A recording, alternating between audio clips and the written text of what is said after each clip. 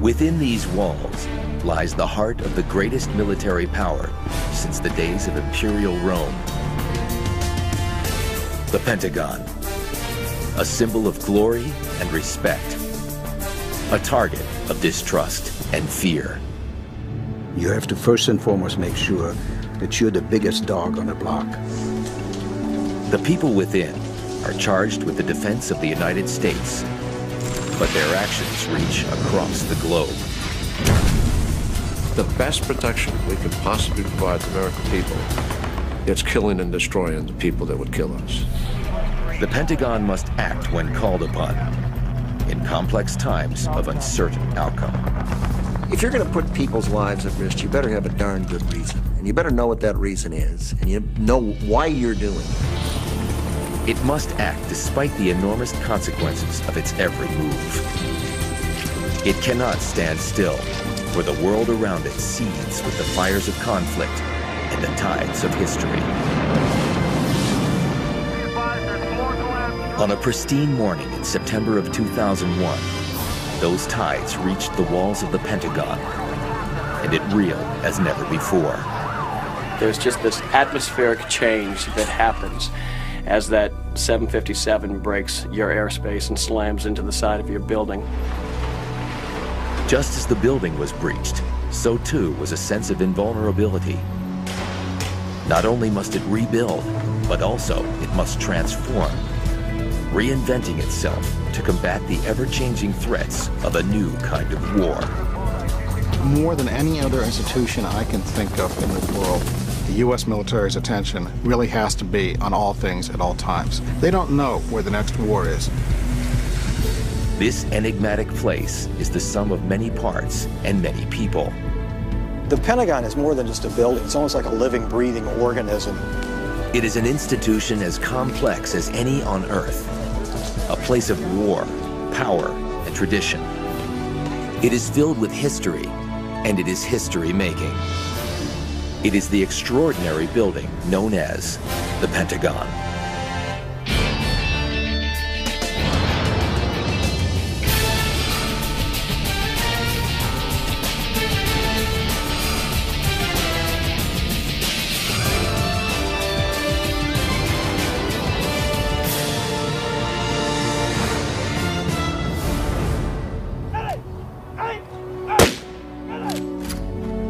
Young men have gone to war since civilization began. The United States has been called upon to send its people into battle again and again. For the last 60 years, the call to arms has come from inside the Pentagon. This is the home of the U.S. defense establishment, one of the largest institutions in human history. The Department of Defense and its armed services are headquartered here.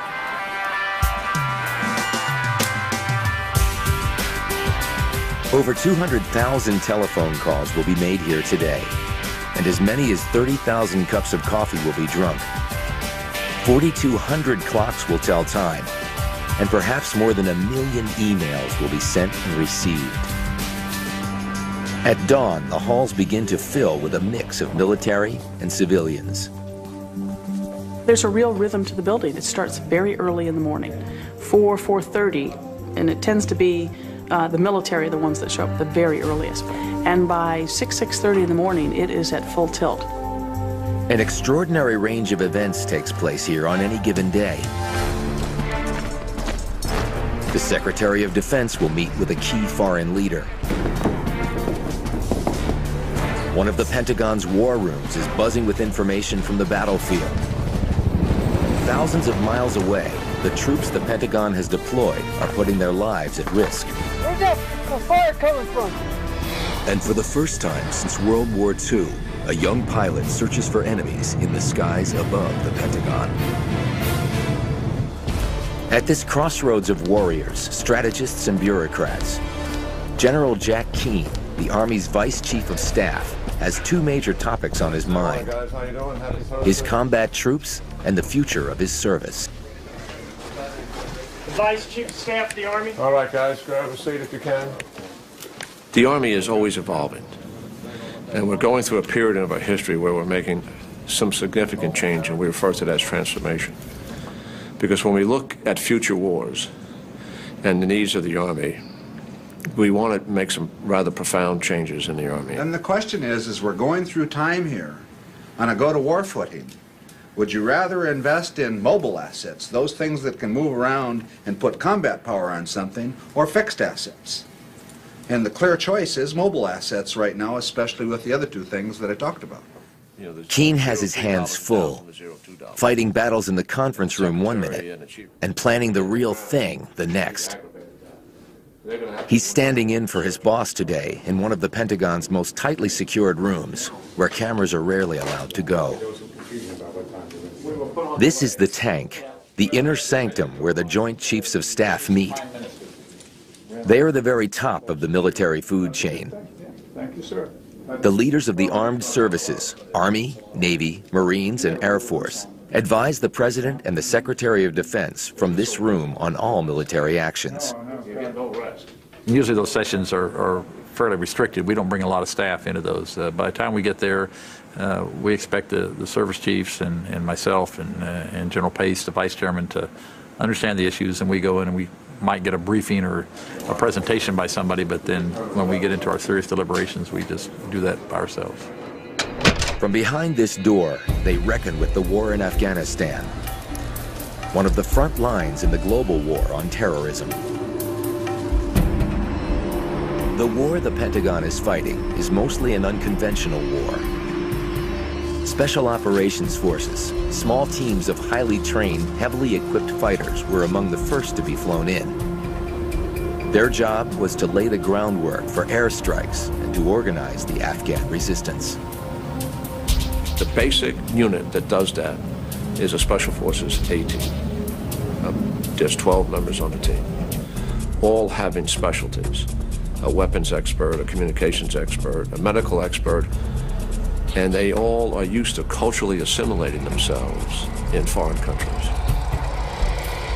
The elusive nature of the terrorist threat is demanding a radical shift in how the Pentagon is thinking about how it fights.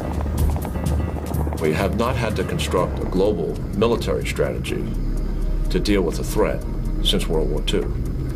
And that is very different than what our operations have been post-World War II. The new strategy must confront a constant from all battles past, the fog of war.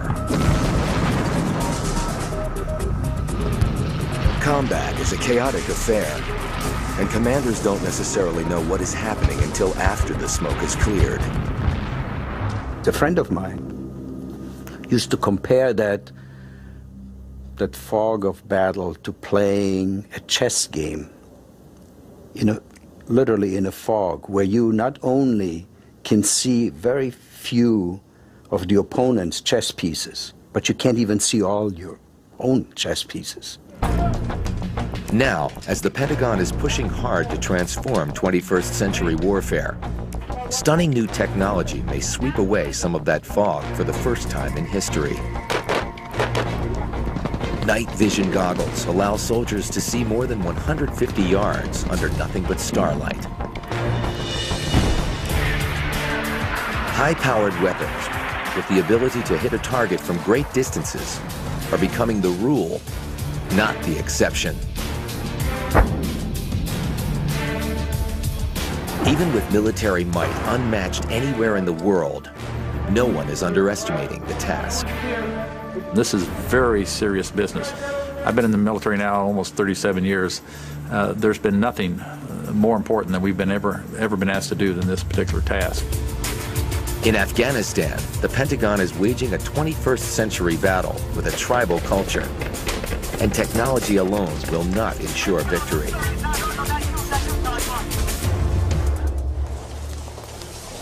Even in times of crisis, the Pentagon fights more than military battles. It must also wage a war of words. In the press office of the Secretary of Defense, the goal is to keep the message clear, consistent, and controlled. Yesterday on the morning shows, both the Vice President and the Deputy Secretary of Defense spoke about what's going to happen to those folks that are captured, either Taliban or Al-Qaeda. So we're just going to compare to see what the Vice President said versus what Deputy Secretary Wolfowitz said to make sure that we're being consistent. Today, the hottest topic is a tape that is surfaced of Osama bin Laden. The rumor is that it will be proof of his guilt in the massive September 11th attack.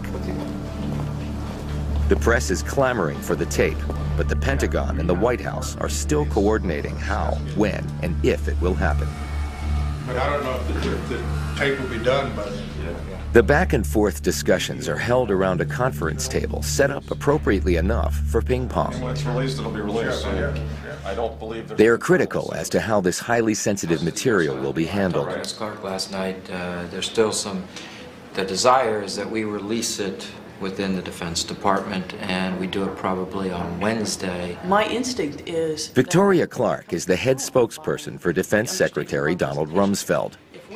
The Secretary is holding a press conference in just a few hours, and she has to be ready to brief him about the bin Laden tape. You read it, it's pretty powerful on its own, so let's just let it stand out there by itself. I guess mine's more of a technical question, though. Right. We've got these 2 transcripts now. Right. Well, we will, at the end of the day, have these 2 transcripts. What are we going to do with them? Well, we should reconcile them. Who among us is qualified Who's going to be the adjudicator? See? I'll look at them. There. Okay. Can you get the 2 translators on the phone at the same time and have them come to some kind of agreement while you're talking through it? That way you can say that both translators agreed to this final version. That's a good idea. To this final version. What do you guys think about that? Yeah, I mean, these are all good things, but the more we add on, the subtext, putting 2 translators together, we're adding a lot of time to what's your goal? But you're adding more credibility. Clark's next meeting will be with the Secretary himself to advise him before he goes before the press, when he could be peppered with questions about the tape.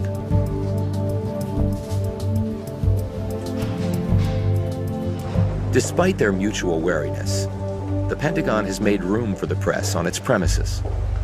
We are, I think, probably the only Department of Defense or Ministry of Defense in the world in which the press corps is actually stationed here with us in the building, free to roam throughout the building. In their small offices, journalists like correspondent Jim Miklashevsky are prepping for another intense day. Miklashevsky has been covering the Pentagon on and off for more than 15 years. The Pentagon itself has about 17.5 miles of corridors. And to get news out of this building for beat reporters, you have to walk seemingly every inch of those 17.5 miles. Because much of the information that we're dealing with is information that cannot be conveyed over the telephone for various reasons. Some of it is classified. And so you really have to sit down and meet face-to-face with people, and that requires quite a bit of legwork on our part. The hallways of the Pentagon seem endless, which in fact they are. There are more than 6 million square feet here, divided into 5 equal wedges. The entire Capitol could fit inside any one of them. There are 5 concentric rings, labeled from A to E. The rings are connected by 10 corridors, which make it extremely efficient for getting from one place to another. Some 23,000 people work here. Once they arrive, many don't leave for the whole day. They don't have to. This is a world unto itself. The Pentagon offers many of the services and amenities found in any small town. It's an amazing building, and it's an amazing family. There are some 23,000 people here, and it's extraordinary how in a very short time you get to know a lot of them.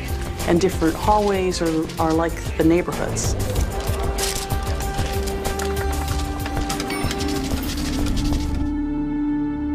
One area of the building is unreachable these days, though. The 3 outermost rings between corridors 4 and 5. Nearly 400,000 square feet were damaged in the September 11th attack.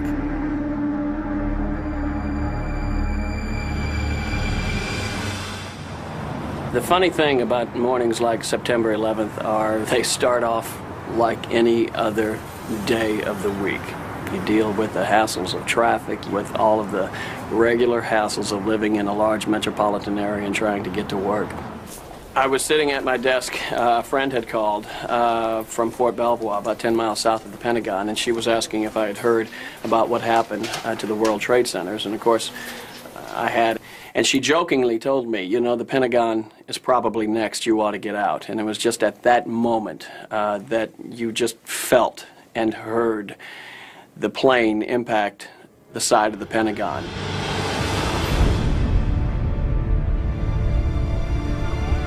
It was 9:38 a.m., and the building was in full swing when the plane hit at close to 350 miles an hour. An airplane crashed directly into the Pentagon. I saw that plane coming right at me, but he picked up a little bit as he wanted to put himself right in a window on the first floor. And the plane came right over top of me. I could see all the windows on the right side going by. There's just this atmospheric change that happens as that 757 breaks your airspace and slams into the side of your building. It's like a whoosh. The flash, the tearing of the metal, the ripping of the wood, the force that hits you. There was a sudden noise, it sounded as if there was an earthquake. And there is this vacuum that happens, and you can hear the explosion the same time that you're feeling it in the core of your body. But just as the lights went out, I was looking at an officer who was across the table from me, and I was confused because debris was also falling, and I wasn't sure whether or not the debris fell on one of the two people who were sitting near me. We have an airplane that crashed into the Pentagon.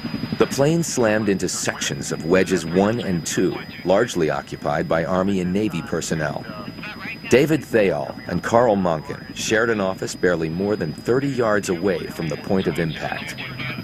I was blown about 20 feet into the remnants of the office next door, but it wasn't as though I was this lone trajectory flying through the walls. I mean, everything just gave way. There was a lot of smoke. It was very putrid black smoke, and it was burning the lungs. It hurt to breathe. The vacuum caused by the explosion just sucks the air right out of you, so you take a breath and you almost hate to breathe in because you know what you're getting into. And so you know that you have a limited amount of time to get out of there. When I landed, I still had the phone in my hands because I remember doing a double take as I looked at the phone and dropped it. And in an instant, you realize that you're basically entombed or entrapped, and all the stuff that's been thrown on you, your cubicle, your desk, you're still in your chair, and then immediately the call for your awareness that you still have your buddy, thank goodness, is alive. You're saying, Carl, 5 times, are you okay? The desk and everything else came with me, and it just deflected the fireball. The fireball passed right over me. We knew we had to get out, trying to find our bearings. We need to go this way, but we had no direction. We had no sense of origin because the walls were gone. It was just absolute and total destruction. And we were just grabbing anything that was hanging from the ceiling, wires that were hanging, those thin metal strips which hold up the ceiling tiles, just anything to help ourselves over the rubble. And then it looked as if they turned around, and then I turned back around and yelled, "Where are you?" And the voice said, "Come through the light." So I trusted the voice and trusted what I thought was the light and went through. In the Building Operations Command Center, known as the BOC, which monitors the physical plant, 355 fire alarms went off at once. Staff scrambled to turn off damaged electrical circuits, carrying nearly 14,000 volts of electricity. There was water all over the floor that if a cable had gotten into it, it could have, caused another electrocution or extreme electric shock to other people. Just about at that time, I believe, is when they notified of the additional airplanes. If I recall right, they called 3 additional airplanes inbound to the Pentagon, and they gave us an ETA of about 25 minutes. The BOC staff remained at their Pentagon posts, braced for more attacks. The day was far from over. Restricted for the Pentagon incident. 1 item is restricted. Not long after the fires finally subsided, the restoration effort began. The man who is leading the charge is Lee Evey. He has found himself in a historic place and time.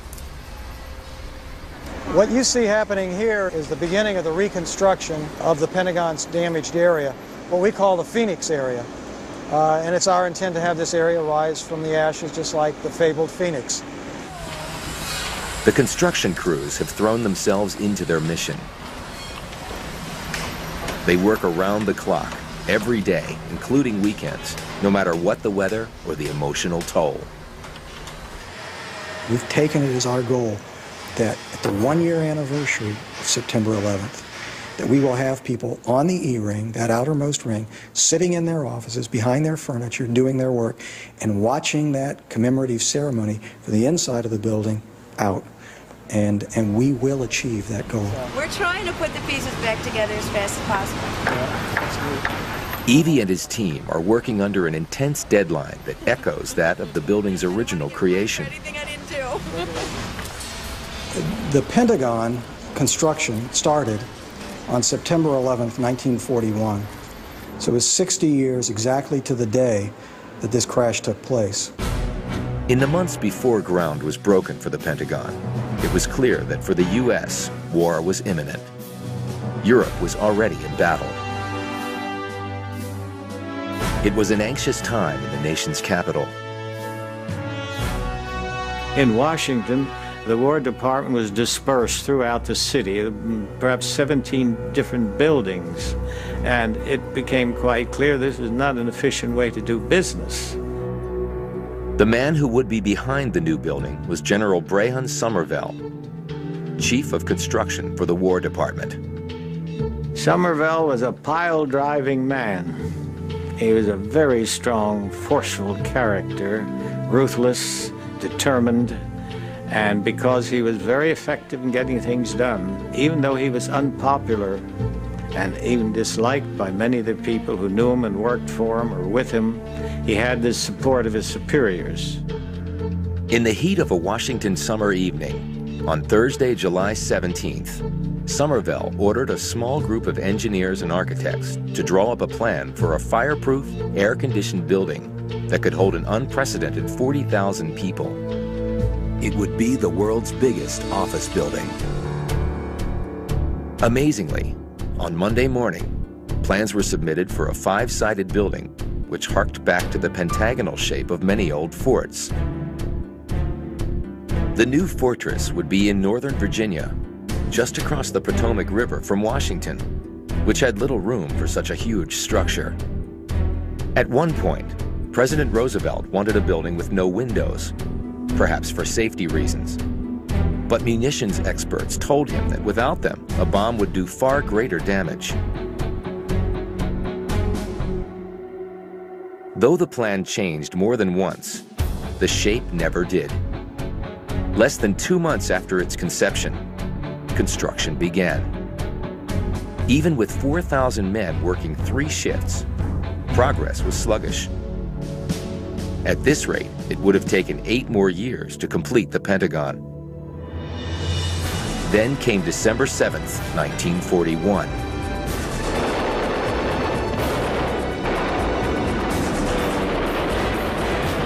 There are a number of reasons why Pearl Harbor took people by surprise the way it did. I think for Americans in December 1941, as indeed in September of 2001, there was something shocking about the site, about this beautiful day being suddenly marred by an attack which seemed to come from nowhere and which left thousands of people dead, which involved an enormous amount of graphic destruction. Spurred on by the attack, construction shifted into overdrive.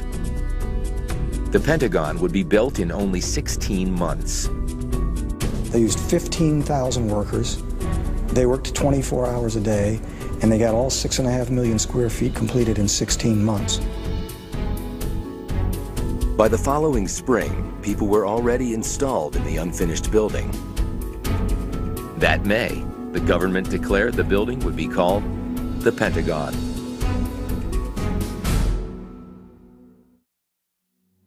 In the dark days of World War II, there was no special ceremony to commemorate the Pentagon's completion. People continued to move into the building 24 hours a day at the rate of about 1,000 a week.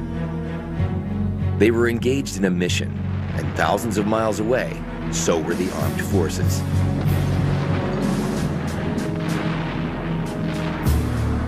Throughout 3.5 years of war, the Pentagon supported the troops and saw them through to victory.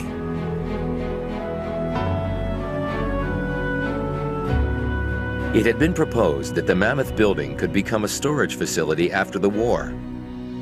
But by 1945, the Pentagon had become as immutable a symbol of Washington as the Capitol. A few years later, the War Department had become the Department of Defense, and the Pentagon was its permanent home. Over the decades, hundreds of thousands of people have walked these halls.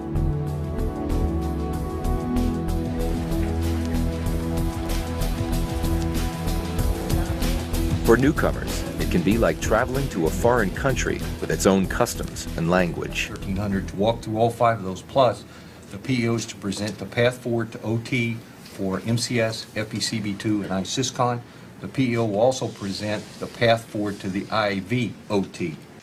And I remember going to a budget briefing, and I remember the briefer put up a slide with type about the size of the stock tables in the back of the paper. This slide jammed with letters, and I'm trying to read it, and they kept talking about, I can't remember what the acronym was, but they kept using this term, you know, the spam jam or whatever it was. And that's what it sounded like to me. So finally I turned to this, I thought, I am the only one in the room who doesn't get this, and I feel like an idiot. So I turned over to this 4-star and I said, "Sir, what's the spam jam?" And he said, "I haven't the faintest idea." So I didn't feel so totally lost. Eliminated. As a former journalist, Pete Williams went from outsider to insider when he became the Pentagon spokesperson in 1989. Are now operational. Like many people who did not serve in the military, I had this cliche view of people in uniform. If you go to any community in America and ask yourself, who's running the blood drive? Who's running the Toys for Tots program? It's going to be people in the military. The enormous esprit de corps of the military, it runs through the Pentagon, it goes through the pipes in the building, it runs through the electrical current, it's in the air. So it is a very impressive thing that you'll never forget.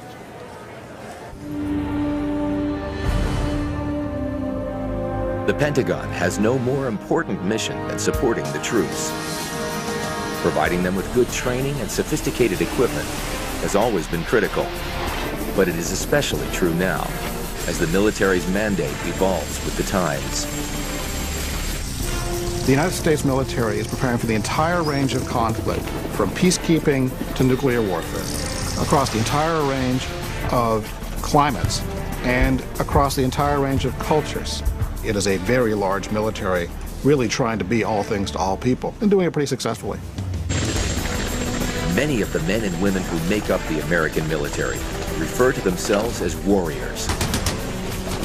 They are an essential element in the defense equation of the United States. The U.S. military approach classically has been overwhelming force, overwhelming destructive power brought to bear against the enemy. But the young fighters the Pentagon deploys need discipline as well as firepower. In the modern military, they can be asked to keep the peace as well as to wage war. It is a duty that may not come naturally. Remember, we train a soldier, as brutal as it sounds, is to kill, to use force violently. You have taken an 18-year-old in whom you have drilled in that when you come to a point of resistance, you hit with all the violence at your disposal to get through that resistance. The human factor in war will remain unpredictable. But the Pentagon is always looking for ways to increase the odds in its favor. It's a process fraught with both pitfalls and promise.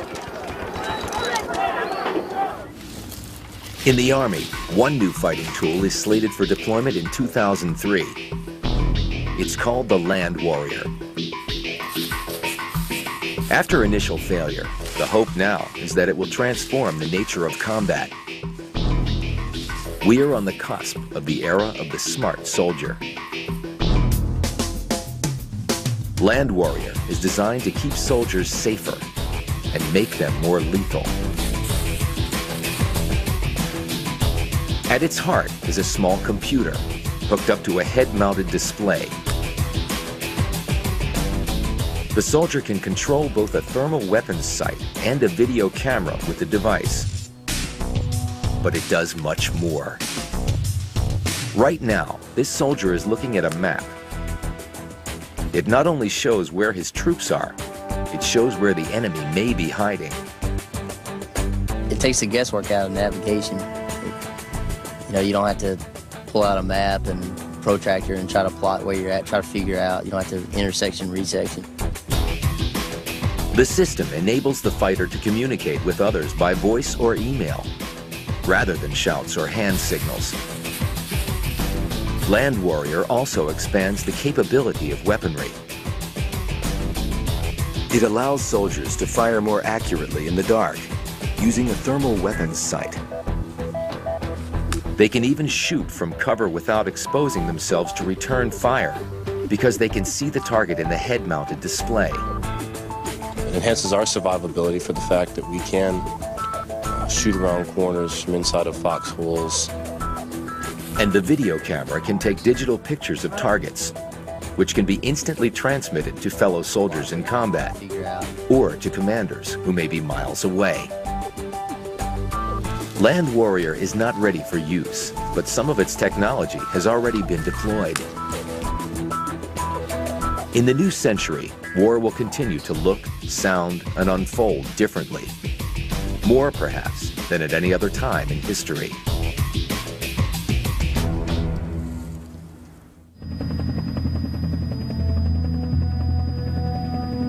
Pentagon warriors come in all manner of disguise. Some are dead ringers for civilians. I took myself out of the field, out of the battle dress uniform, the muddy boots, where I spent my whole career in the woods, basically transformed overnight, set the uniform aside, put on the civilian clothes, grew my hair long, and tried to blend in as much as possible. Lieutenant Colonel Ted Anderson has seen combat more than once. His Pentagon persona is congressional liaison, a lobbyist who fights for the Army's budget. Well, Brady doesn't know where we're at. Okay, I'll let Brady and everyone know. The Pentagon's funding has often been a source of no small amount of controversy. Awash in politics and charges of recurring excess. Promised to put DRF money. With figures sometimes topping 15% of the federal budget, defense spending can come under heavy fire. This time around, though, post 9/11, criticism seems muted. It is Congress that has the final say in just how much money the Pentagon will get. Anderson's responsibility is to see that the Army's leaders are ready to answer questions from members who may have their own agendas for military spending. It's General Jack Keene's turn in the hot seat. Anderson is there to back him up. The colonel has served under Keene at 3 different posts over the years.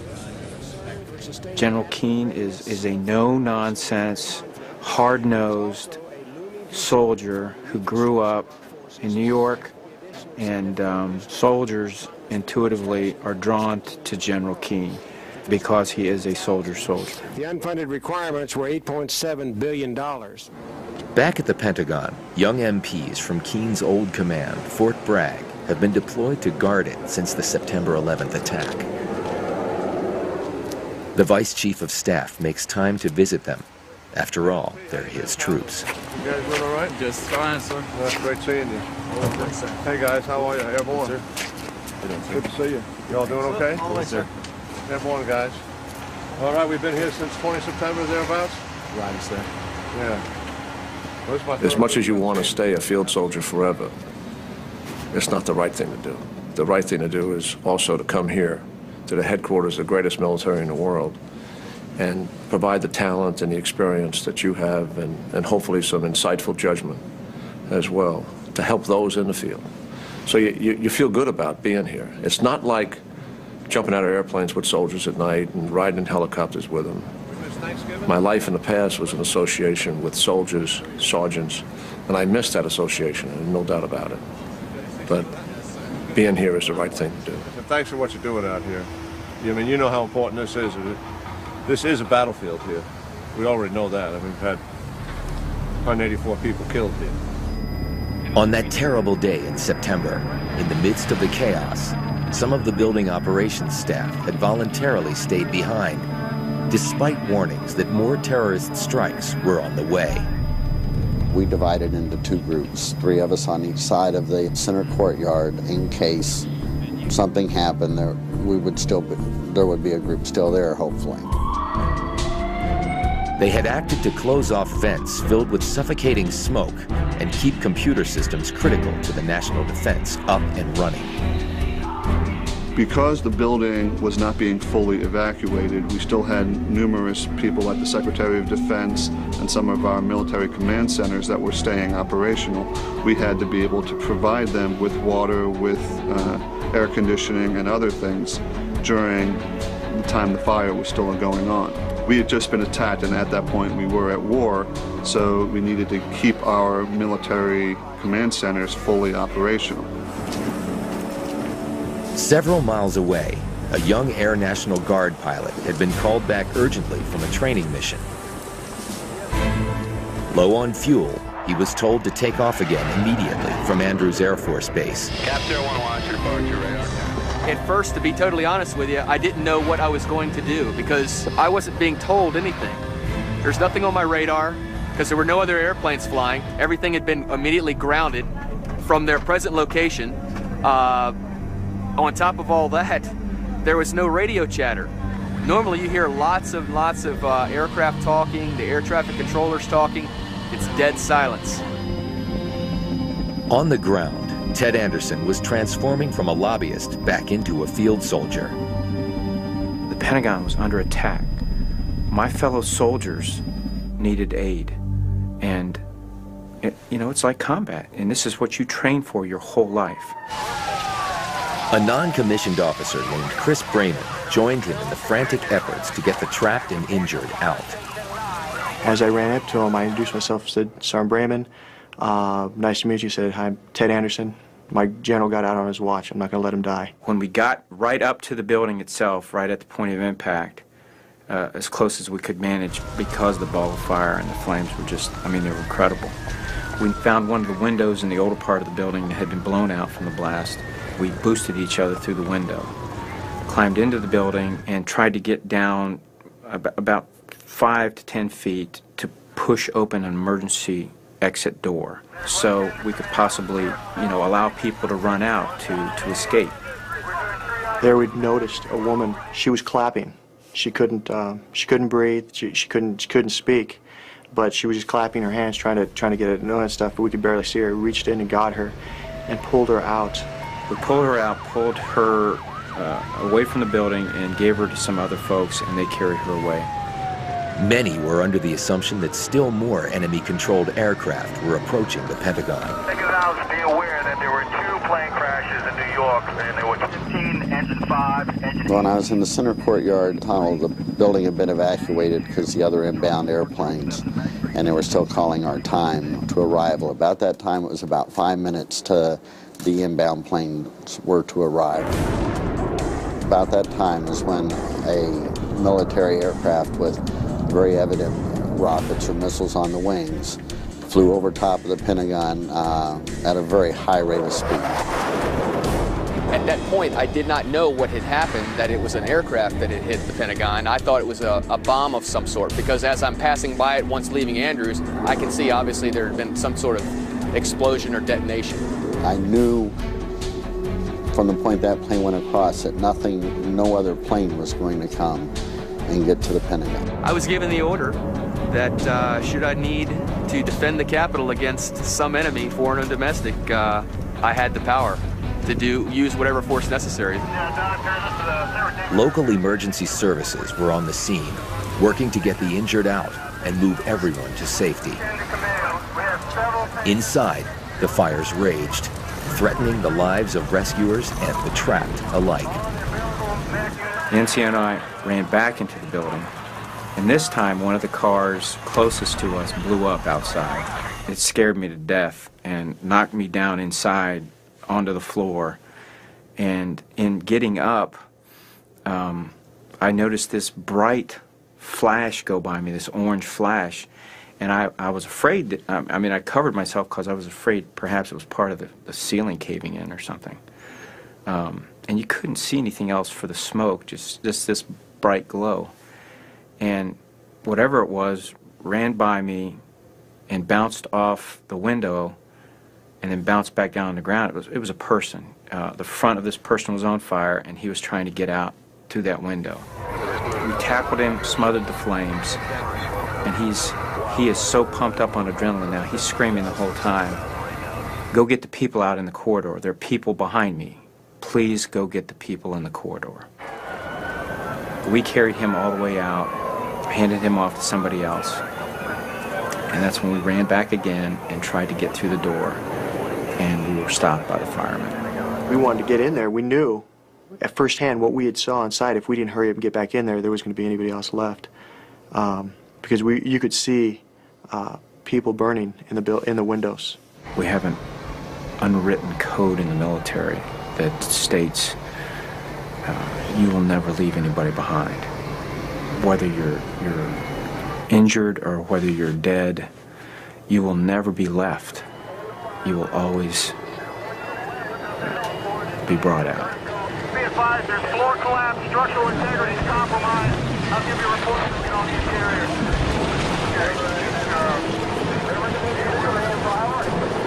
We have structural collapse next to the heliport. This was a combative situation. You know, you had all the sounds and the smells of combat. You know, you had the screams and the cries and the death and the wounded. But yet, although the fire department was doing their job, and I'm glad they did, we had to leave our comrades behind. And I know that in my heart we could have probably got him back, or I was going to at least die trying to get him. Later, one of the battalion fire chiefs told me that they had found 15 bodies stacked up inside in the corridor. And I try not to dwell on it. I can only imagine that these were the people that this gentleman was talking about, and that they were trying to get out, and, you know, perhaps their way was blocked. I just don't know.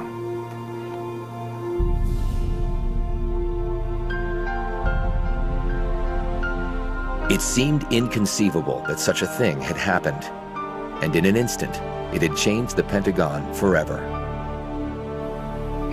This was a new kind of threat, but the Pentagon had faced other crises in its past.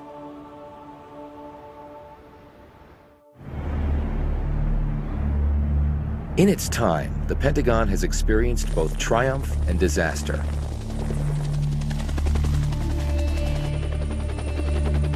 Some 30 years earlier, it was rocked by a very different war than the one that is waging now.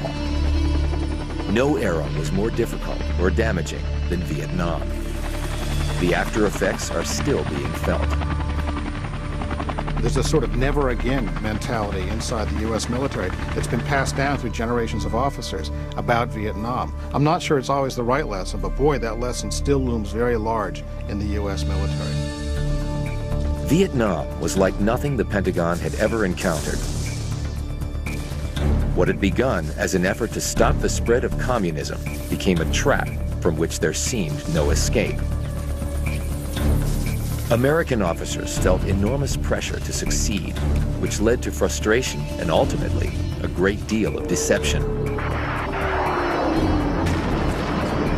Washington could only make decisions on what was getting back from the field. And one of the things that quite clearly happened, what I would describe as the corruption of data as it passed up the chain of command. A lieutenant would file his after-action report, and it would look sunnier and sunnier and sunnier as it went to division headquarters, to regional headquarters, to Saigon, to the Pentagon, to the president. The war dragged on and on, taking the Pentagon down with it. Some in the once proud defense establishment felt betrayed by an administration that seemed unable to extricate itself from the nightmare. The basic belief that seems to be pervasive in the U.S. military is that civilians meddled in the Vietnam War, that the lesson of Vietnam was that the politicians got too involved in the basic decisions about the war. Outside the Pentagon, public fury was increasing. The protests reached right up to the walls of the building itself. There was disillusionment within the ranks as well. Those might to some sound like harsh words. But at some point, the leadership of our country understood perfectly clearly that this war could not be won in Vietnam. And yet they continued to send in young men and women to die, and went to bed at night and slept well. And I hope to God we never do this again. And I think everyone who is a civilian leader whose job it is to send young men and women into harm's way better look themselves in the mirror every night and say, have I sent them knowing that they cannot win? That they're going there for naught. And I think in this country this occurred. In 1975, when it all finally ended, the credibility of the Pentagon was in tatters. At its lowest point, the youngest Secretary of Defense ever was sworn in, 43-year-old Donald Rumsfeld. Everything suffered during the Vietnam War. It was the era of guns and butters both, and in fact the guns suffered because everything the military invested in went for Vietnam. The other thing was there had been demonstrations here and the various people throwing blood in the front steps and that type of thing. The building had been closed, they'd never had any public tours, and they turned off every other light as you went down the halls in this building, and it was a dark, dreary, not a happy place to be. So I decided what we ought to do is turn the lights back on, have public tours, and dedicate some corridors to NATO and other groups or activities or people who've contributed to the defense establishment over the decades. Now, after more than 20 years in private life, Rumsfeld is back with a new mission. The Pentagon is not always known for flexibility or efficiency, but he wants to change that. The effort has been clouded by the events of the 11th, however. When there's a war, one has to spend a great deal of time on the war. So since 9/11, I suppose a major chunk of my days involved with the global war on terrorism and in many instances Afghanistan. Right. Part of the Pentagon's reputation rides on how they handle information about the war. In a few moments, Secretary Rumsfeld will appear before the press, who will want to know about, among other things, the bin Laden tape. Has already been characterized, portions of it. Has anyone seen pretty it heavily outside of the linked. government? I don't think anyone outside the government has seen it yet, but there's been some pretty heavy characterization of it. And now there's real interest in when are you going to release it. Has the White House indicated that for sure that it's going to be released? They have indicated they expect it to be released soon, but they haven't put a date on it or time or anything. Should we go? Yes, sir. We shall go. He'll have to wing it. No firm decision has been reached. Where are the leadership? Same question. If we do a good job of telling the people the truth about our circumstance in the world, that it's a dangerous world, it's an untidy world, that weapons are more powerful, their reach is greater, but that we as a country are determined to see that we can continue to live as free people in this world, and we can do it. This country, more than any country on the face of the earth, can do that. See, they got you working again? God bless them. I love it. Good. Keep going. You're a secret weapon. We're not going to run out of things to do. No, indeed. We got a lot to do. Rumsfeld, more than any other secretary I've covered, and I've covered about 4 or 5 now, really has imposed his will on the Pentagon in a striking way. He's very brusque, he's very straightforward, he's not afraid to take people on, and he kind of has also a little bit of a frat boy Princeton towel snapping attitude to him. Not afraid to josh a little bit.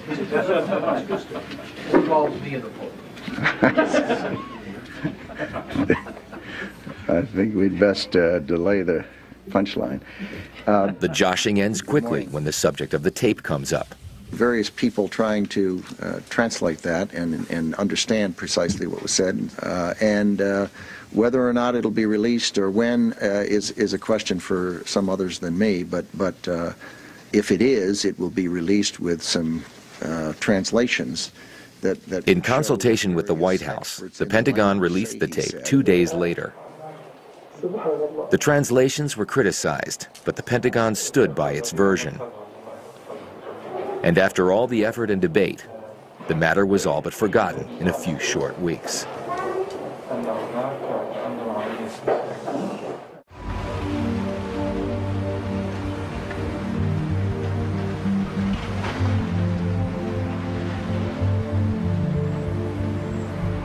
"184 victims at the Pentagon site were among the thousands of lives lost that September day.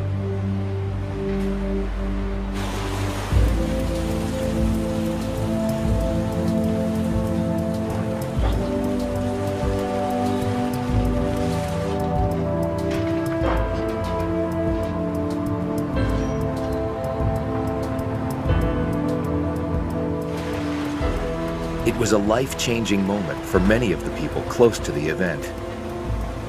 For one, it had a tragic irony as well. It's right at the dividing line between... Lee Evey had been heading up an overhaul of the entire Pentagon for nearly 4 years. That gives them a lot more... A former NASA contract negotiator, this was his first construction job, and it was the biggest federal renovation project in U.S. history.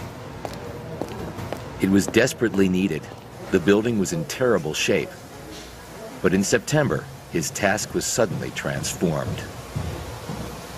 We were just completing on September 11th, the last of what we call Wedge 1. The renovation above ground consists of 5 wedges. Each wedge is a chevron shape of about 1 million square feet. We were about 5 days from its completion, and we were moving people from Wedge 2 into Wedge 1. The renovation was much more than cosmetic. The windows may not look that unusual, but each one weighs close to a ton. It's an exact replica of the original, but its glass is 2 inches thick. It's built as a replica of the historic window that was here previously. So if you look at the window from the outside of the building, it looks exactly like the window that it replaced, including the handle and the little clips that would put a screen in, etc. But in reality, the window is not designed to ever open. It'll always be closed for 2 things. First, it's to serve as a blast inhibitor. Okay? And second, in case of nuclear or biological or chemical attack, you don't want to have the windows in the building open. In a twist of fate, Flight 77 hit the Pentagon in the most protected place possible. The renovation and the windows saved lives, like that of the man who was leaning against his new 4th floor window when the plane hit the building directly beneath him. He was thrown across the room when the aircraft impacted the building. Got up in time to see the large fireball and the explosion from the aircraft. And he was very fearful that he was going to be badly hurt because of the force of the explosion. And indeed, the building shook and the window shook, but the window didn't even have a crack in it. He walked over, opened the doorknob, and walked out of the building. That day, most survivors stumbled home exhausted. But thousands of people reported for work at the Pentagon the next day, even while the fires continued to burn. Terrorists have demonstrated they're willing to take their own lives. They're willing to fly airplanes filled with hundreds of people into buildings and into this building, the Pentagon. They also have demonstrated an enormous desire to get weapons of mass destruction. They have been actively trying to get chemical and biological and nuclear and radiation weapons. If they get them, and there's no question but that they're willing to use them. With such threats to the mainland, the Pentagon is assuming domestic responsibilities it never asked for. Homeland security patrols are underway just off American shores. An unheard of concept on this scale since the days of World War II. Maritime Homeland Security mission is to find and stop terrorist activities trying to get inside the country. Specifically looking for weapons of mass destruction, nuclear, radiological, biological, chemical, or other large explosive devices that can cause damage and casualties on a mass scale. God forbid we find a ship that's actually got some sort of large destructive device, and then our job is to stop it and get control of it and go from there. As part of a joint Navy Coast Guard mission, a foreign registered freighter has been chosen for a random check to be performed by the Coast Guard crew aboard the USS Thunderbolt. Morning, Captain. This is U.S. Coast Guard Lieutenant Len Robinson makes contact with the vessel. May I have the spelling of your vessel's name, Captain?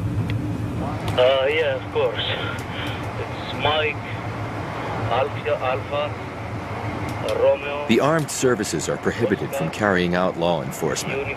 The Coast Guard, which is under the Department of Transportation, will execute that part of the job. We're going to go on, verify his claim nationality, verify his crew registry, and his cargo that he's carrying in support of Homeland Security. Motor vessel radio, motor vessel radio. This is U.S. Coast Guard, over. Yes, sir. Marudio reply. Go ahead, please. Roger, Captain. We're going to be sending our boarding team over at this time. Request that you have your crew mustered in the salon. Make sure they have their passport, visa, and your crew manifest available for my boarding team. We'll be embarking your vessel on the port side. We need no assistance. Over. Our main concern right now would be unaccounted for personnel that are hiding on board, and the cargo. We like to position ourselves in such a location where we have good fields of fire and we can provide cover for the guys that are coming on and off these ships. You know, and if need be, depending on the vessel and what their actions demonstrate that they're willing to do or capable of doing, you know, we're certainly capable of providing our own self-protection as well as covering the insertion or extraction of a friendly force from that ship. But, you know, I prefer to, you know, if we can do our job, do what we have to do without ever firing a shot, I think that's the best way to do business.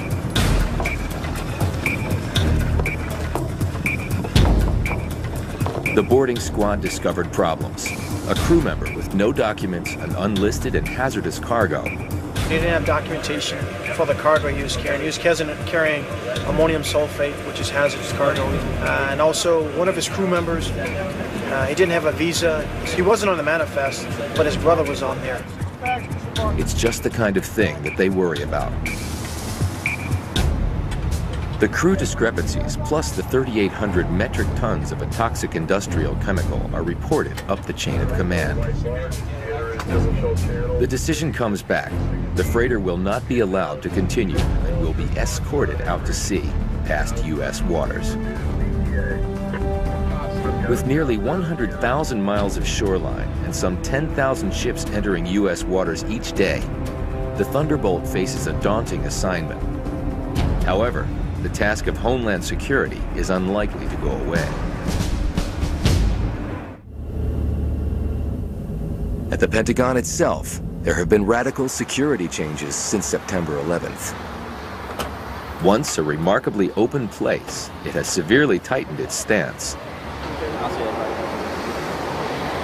The DPS, the Defense Protective Service, verifies IDs and passports regularly.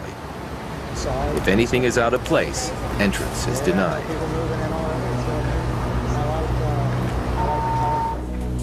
This morning, the DPS has seen something they don't like in one of the 67 acres of parking. An envelope has been thrown out of a car. There's a situation going on in lane 13 right now. Somebody drives up in a car, possibly a Dodge Shadow, pulls up, drops a vanilla envelope in the middle of the lane, and then takes off down to DC. The envelope is lying just yards away from the building. Inside, the Protective Service Unit, the Pentagon's equivalent of the Secret Service, is already on high alert. Access. If you got any concerns about people walking up, make sure we get with the gates. 3 of the most important people in the country are expected here in about an hour. All right, today we got a luncheon that's dealing with the Vice President, Secretary of State Colin Powell and Condoleezza Rice, security advisor. Myself and Van, we're going to be outside on the plaza. While the Protective Service Unit is prepping for the arrival of the VIPs, the Fort Bragg MPs are called in to cordon off the area around the package. Meanwhile, Lieutenant Colonels Ted Anderson and Ron Ellis are headed out to the Hill for another hearing. But they are about to run into a problem. Are we locked in? Yes. That's not good. The Pentagon is frozen. No one can go in or out. There's an incident outside. We're going to make that adjustment because of what's going on the other side of the building. And when we finish with that, maybe something else will come up. I don't know, maybe another suspicious package, but we'll deal with that when it comes up. The VIPs are expected shortly. Secretary of State Colin Powell is scheduled to arrive first.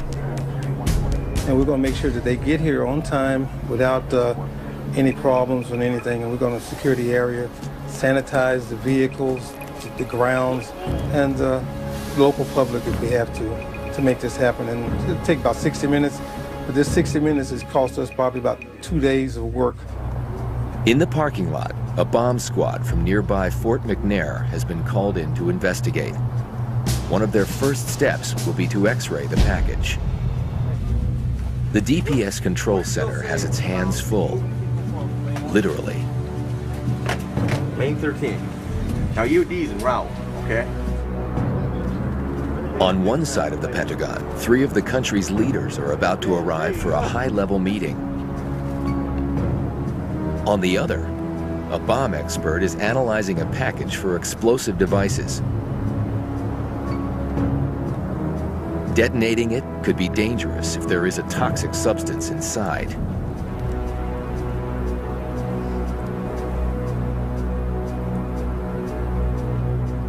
We were out waiting on the bus. They told us to come back in a quarter to, and they locked the door as they finished the incident. And then when that's done, they'll let us out, but we don't have a clue. We might be able to go out the metro entrance. Yeah. But for as far as the buses are concerned, The cops aren't saying how long? Like 2 hours? they didn't tell us. In cases like this, it could be 10 minutes, it could be 2 hours. There were rumors of unidentified residue on the envelope, but it is pronounced free of both residue and explosives.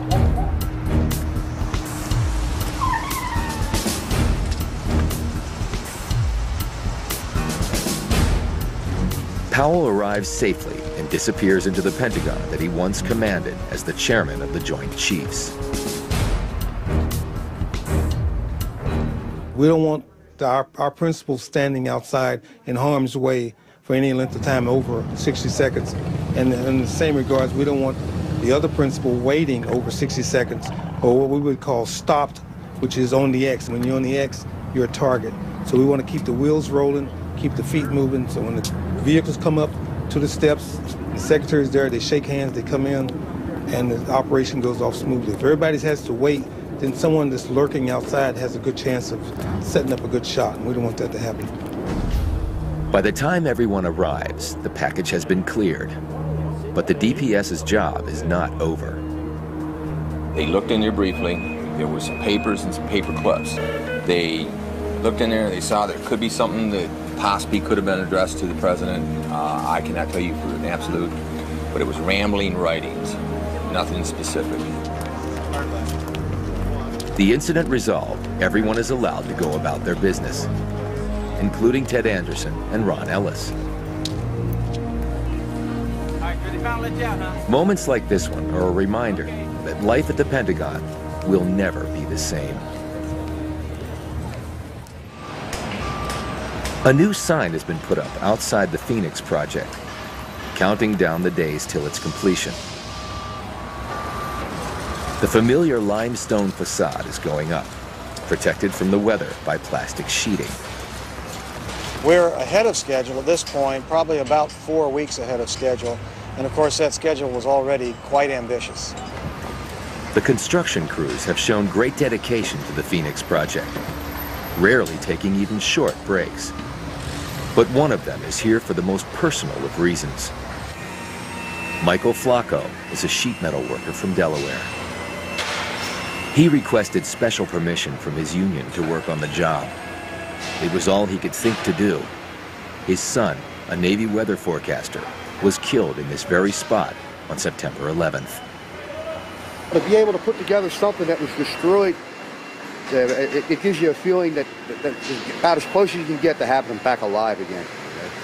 I retrace his footsteps every day through the Army-Navy tunnel. He used to walk through there every day. So I go there every day and walk past. He was probably at his desk, and the plane came through the first floor, right through Naval Ops, and hopefully he never knew what hit him. Flames and the heat was so intense that it just melted some of the structure up above and caused a collapse right over in here. And fortunately, we got him back. We got a whole body back. I was able to touch his hair.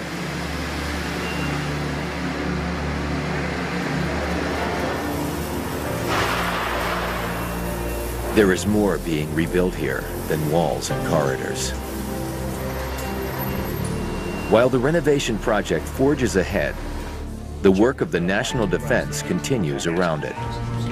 We can't allow the mission of the Department of Defense to stop or to fail for 1 minute out of one day because we're here doing the renovation. We have to keep those people constantly doing their work. The mission of the Pentagon is carried out by thousands of people doing millions of different tasks. But no part is more essential than planning for war. There are people right now over at the Pentagon thinking about, what if A happens? Could we do B? Might we do C? Might we do D? And they're writing all those plans up. The Pentagon is full of contingencies and plans for things that you and I have never even thought might happen. That's their jobs. In 1990, a plan was being devised in the Air Force that would help change the face of warfighting. It was brewing in a small Pentagon think tank, or cell, named Checkmate. It was led by Colonel John Warden, who wanted to open up the sometimes musty Pentagon to new ideas.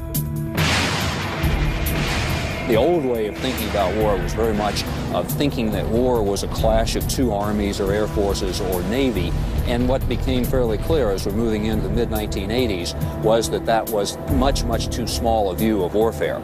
So the concept of the enemy as a system was to think about an enemy as something that was significantly greater than just the military side of it. The Checkmate team put theory into practice when the Gulf War loomed. They devised a plan for an operation which would target the country's infrastructure as well as its military. It was Iraq that would be on the receiving end. Very early on, this whole team said, wow, we've got something that's really powerful, and then that feeling maintained itself through the planning and then through the war itself. The plan was possible, in part because of innovations in the American arsenal. Precision weapons, guided by lasers and able to hit with far greater accuracy than weapons of the past.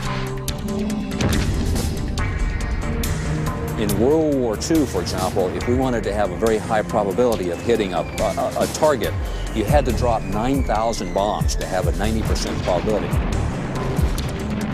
In the Gulf War, with the precision bombs, one bomb gave you that same probability that took 9,000 bombs in World War II.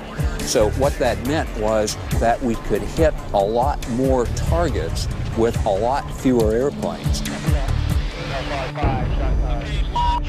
Within a few days of beginning the air campaign, the Iraqis were stunned by what Warden called parallel attack. And parallel attack meant that many, many things happened to Iraq at the same time, which induced a state of paralysis which was almost impossible for the Iraqis to deal with. It's sort of the 1,000-year flood problem. You simply can't prepare for that kind of a thing. Precision weapons and the strategic use of air power helped make the Gulf War an enormous operational victory for the Pentagon, helping it move past the legacy of Vietnam. Desert Storm worked extremely well because the U.S. military learned the tactical lessons of the Vietnam War. They really went to school on how do we fight better, how do we connect how we train to how we fight.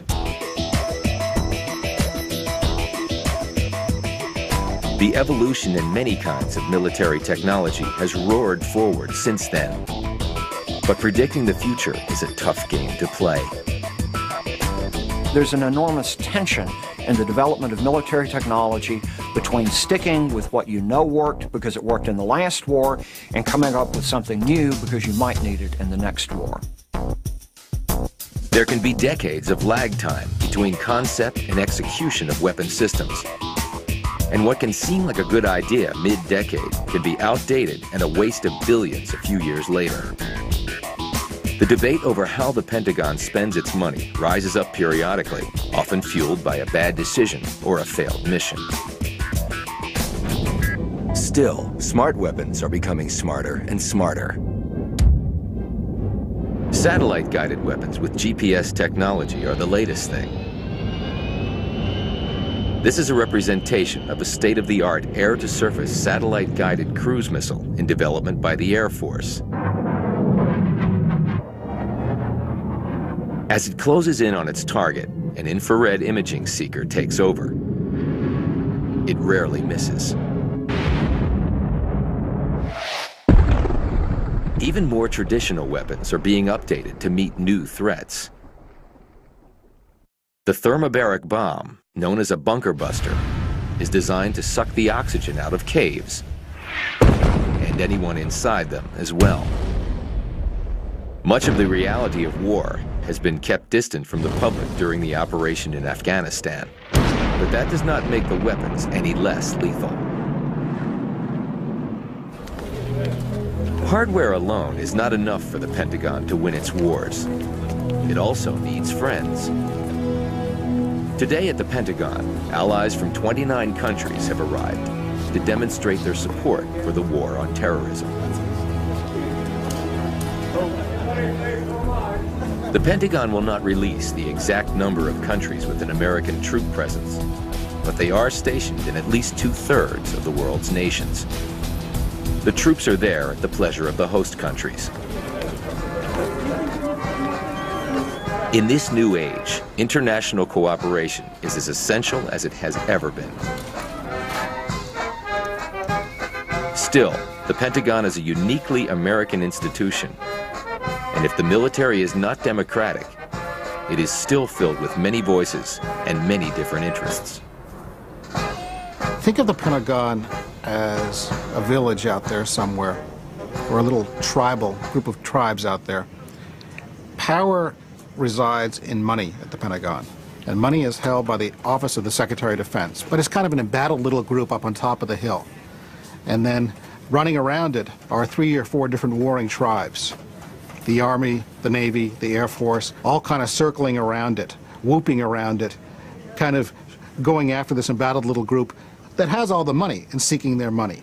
And occasionally those tribes get together and gang up on the Office of the Secretary of Defense. More often, they just fight with each other. The fight may be for recognition or for dollars, or to be the ones chosen for an impending operation. This is not combat, though. This is North Carolina.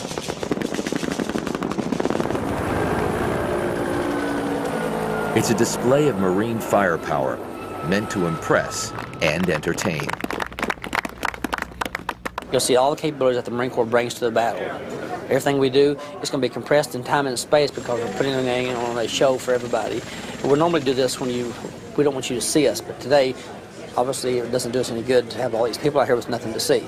So you got to see it. We do it mostly at night because we own the night. That's when we like to fight. We're not looking for a fair fight. We're looking to go in there and, pardon my French, kick the enemy's butt and bring all of our soldiers home. That's what we expect. That's what my family expects of me and what your family would expect of you. The squad leaders will have one of these. The Marines here are putting on a show for the community and for officers from all over the world. Thank you. What we want to do is concentrate our combat power so that we can hit the enemy where they're the weakest, and we can exploit that weakness and take advantage of it. The show of readiness builds support with the public, but it can also influence a much smaller audience. The Commandant of the Marine Corps and our Marine Corps headquarters is located at the Pentagon. When our representative goes into the tank, they call it, with all the other service chiefs and the chairman of the Joint Chiefs, when they want to pick a force that is ready to go, very expeditionary, can be moved very lightly, but have a lot of combat power when they get there for an initial enabling, to get in, open the door up, and hold for the moment at hand. I think that we play very well into that role. The day's grand finale is a reenactment of an urban combat exercise, among the most dreaded forms of any combat. He finished his company. In a mocked-up tactical village, the Marines have been trained to fight where civilian and military casualties can be highest. In this exercise, the bad guys are holding the town. The good guys initiate the operation to seize the city. The mini-war features everything from tanks to aircraft to carry out the assault.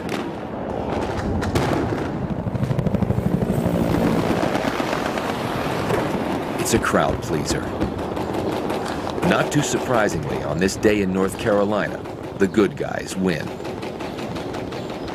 But all the performance art is a rehearsal for the real thing.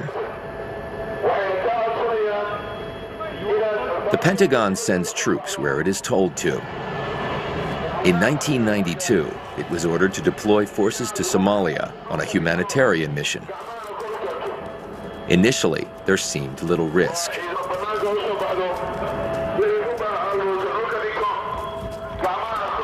Over the months, the situation deteriorated and tensions grew. Then it exploded.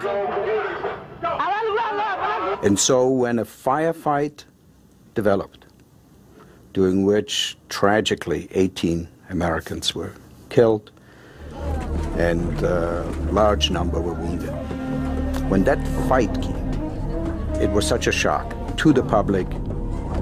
In the tragic Black Hawk incident, Somalis brought down 2 helicopters and the rescue mission went drastically amiss. The nation and the Pentagon reeled. General John Shalikashvili was sworn in as chairman of the Joint Chiefs of Staff just weeks after the Black Hawk incident. He inherited a nightmare.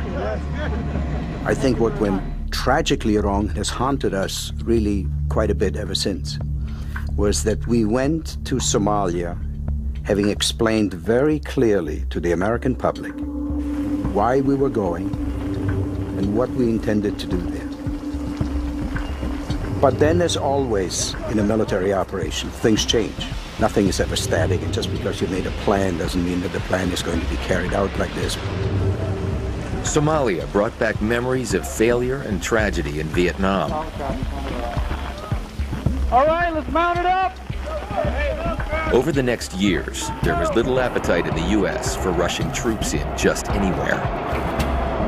You know, in past decades, our country's had a wonderful margin for error. We've had big oceans, and we've had friends on the north and the south, and we didn't have to be Johnny on the spot. We could hang back and wait and see and look around and then decide if we wanted to do something. The threat has now reached U.S. shores. Major Billy Hutchison, the pilot who flew over the Pentagon that day in September, is now flying protective cover over the nation's capital. I never thought in my entire career I would be in a combat air patrol over my own home. That's kind of an unnerving thought, you know? You'd never want to have to think, well, when I get up out of bed today, I'm going to be sitting above my house with live weapons defending this country against something that may come this direction. And there's the Pentagon. See the Pentagon out there? On this clear day, there are no enemies in the skies over the Pentagon. But no one is ready to let down their guard.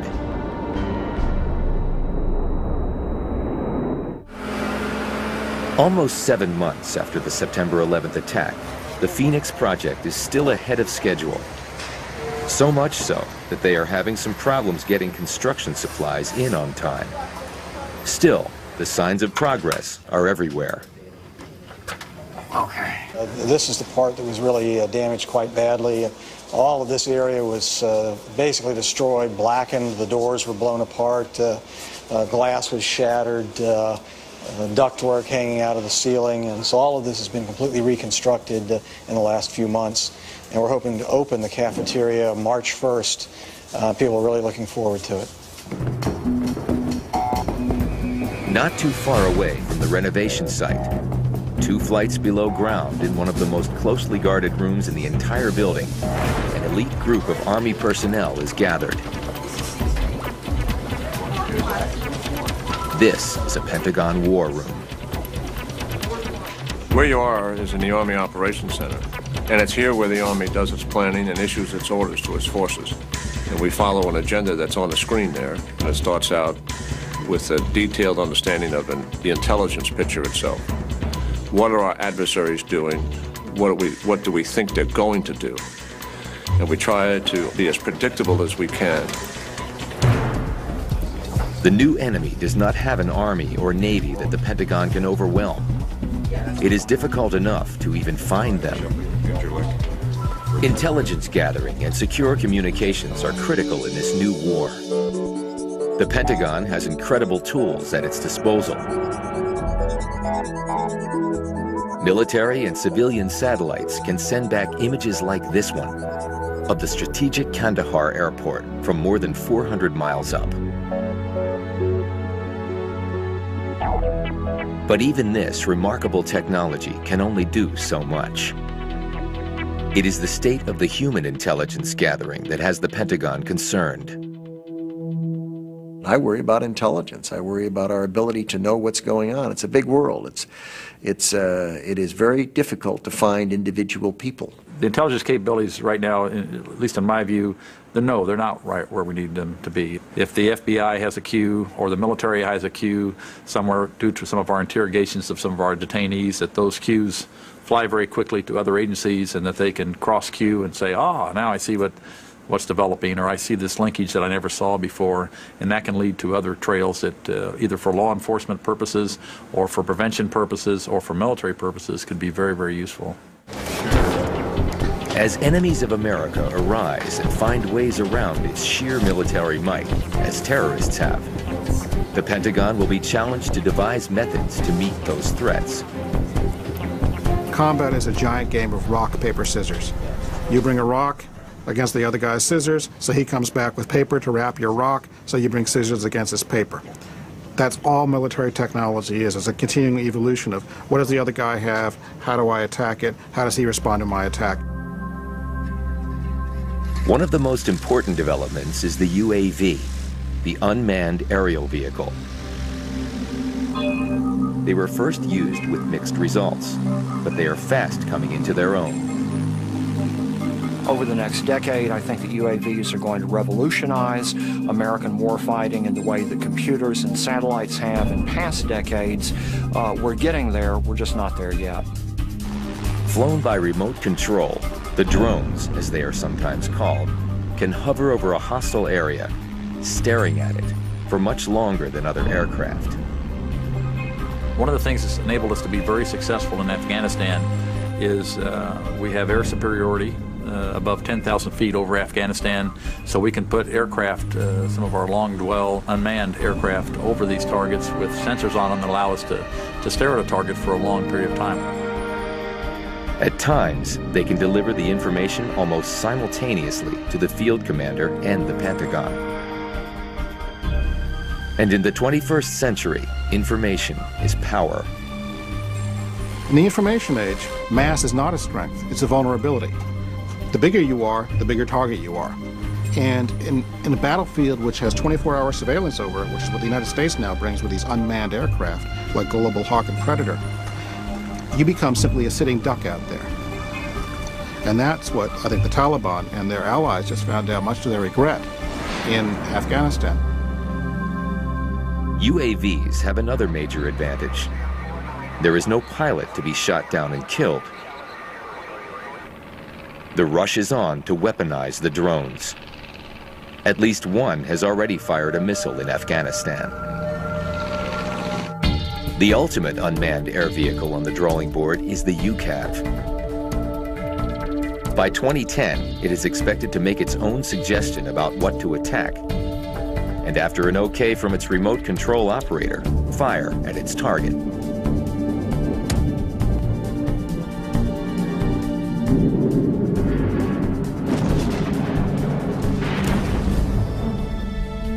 Disquieting or revolutionary, this increasing automation of warfare is expected to continue.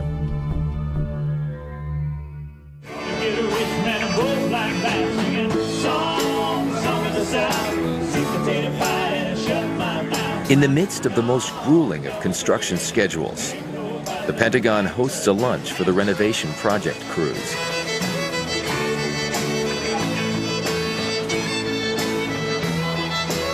An appearance from the secretary caps the event. I was told you never stopped working. What's going on? Few would argue it's a well-deserved respite. Sweet potato pie and shut my mouth. Gone with the wind. There ain't no money looking back again. The new part of the building is not luxurious, but it is bright and clean, and clearly beginning to come back to life. You look like you need some help. Well, we wanted to see the new cafeteria. People who were blown out of their offices 7 months ago wander over to see the progress. Just go down corridor 3 here, and it'll be off on the right, down by C-ring area. Okay. Because we used to be in that part that way. We crawled out of there. Is that right? Yeah, Did you really? You bet. So we didn't even know you could get this far anymore. Oh, yeah. 189. As early spring replaces the pall of winter, mayors from all over America gather in the Pentagon's center courtyard. Who share the grief of this tragedy, we've come to honor and remember those who lost their lives. The rapid rebuilding of the Pentagon is a testament to the strength and courage of those who have returned to work here for all of us.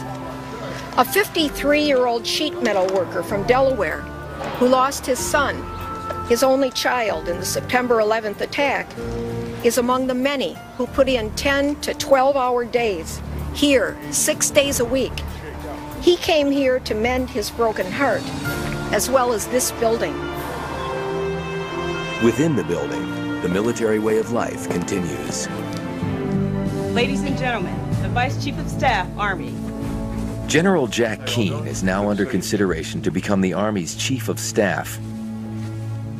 He is here today to swear in Staff Sergeant Chris Brayman, who's re-enlisting. He had just finished a phone call. Brayman's comrade-in-arms from the 11th, Ted Anderson, is here as well. He evacuated the building under orders like everybody was told to do, except he turned around and came back into the building, time and time again. And you recognize you're actually doing something larger than yourself. And it gives you a sense of purpose. And then you have this intense shared experience with people of value. And that adds such a dimension of quality to your life that you're changed by it. And it's the people and the mission, I think, that keep us here. Congratulations, Sergeant Brand. In many ways, the Pentagon is defined by its sense of shared purpose. The whole thing is styled around how we would act if we were in the battlefield, where really we don't want anyone to fail. We want everyone to succeed because everyone's life is at stake. And my life might be saved by the guy next to me. That animates the way the Pentagon works. You focus as hard or harder on those things that will have an impact not for you and the people you work with today, but for the people and the people in the military who come years from now. Right. The leaders here are mindful of the difficult and dangerous mission ahead. They exist in a universe where matters of life and death inform every decision, every act. So I don't think we should be under any illusions about what kind of world we live in right now. And that's why it's important that we can't build fences big enough to defend ourselves. I think that's one of the things September 11th told us as well. Now, we can do a better job, and I think we are in that regard, but we've really got to go on the offense in this particular fight. So what one has to worry about is seeing that we stay ahead and that we work harder and smarter and faster at finding those terrorists and the terrorist networks and stopping them before they they have the opportunity to gain access to those kinds of weapons and kill many multiples of the people that were killed on September 11th. The Pentagon was created to deal with one of the most terrible expressions of the human race, war. Its success or failure, however measured, can affect the future of nearly every country on the planet. Fear it, respect it, look to it for protection, or desire its destruction. Much rests on this stolid, serious place, a grave and simple building called the Pentagon.